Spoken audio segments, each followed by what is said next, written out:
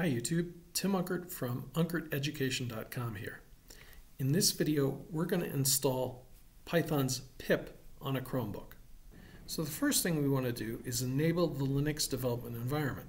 So we can go over to the launcher here, and to enable the Linux development environment, we'll find our settings, and on the left-hand side of our settings, we'll go to Advanced. From here, we'll click on Developers, and then Turn On, and then Next, and Install.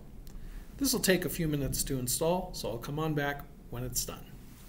When Linux is installed, a terminal will pop up. I'll maximize the terminal and increase the font size so you can see what I'm going to do next.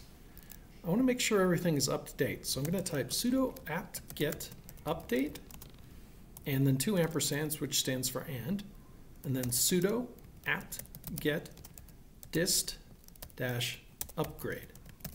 with the -y flag at the end, and I'll hit enter.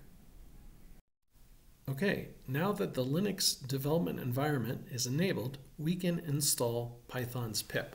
To do that, we'll type sudo apt install python 3-pip. Hit enter, confirm the extra space, hit enter.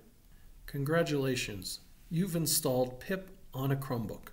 If you like this video, please give it a like and subscribe to the channel. Thanks for watching.